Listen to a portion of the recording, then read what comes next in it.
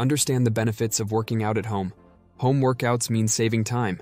Depending on where you exercise, your gym commute could take 10 minutes or over an hour of your day. Sustainable workouts are the ones that work with your life.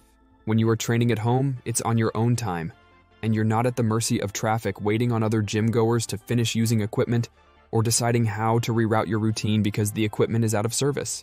You're germs only. Even though gyms have stringent sanitation practices, that doesn't mean that other gym goers adhere to them at all times. So with that in mind, you may want to sanitize each piece of equipment yourself, thus taking more time.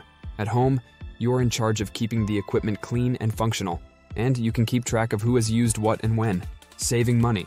While there can be some variable upfront investments in creating a fitness space at home, so many cost-saving benefits exist. Consider the fact that home gyms don't require membership fees, service charges, or long-term commitments. You'll also be saving gas money and the cost of wear and tear on your vehicle. If more than one person in your home exercises, the cost savings increase from there.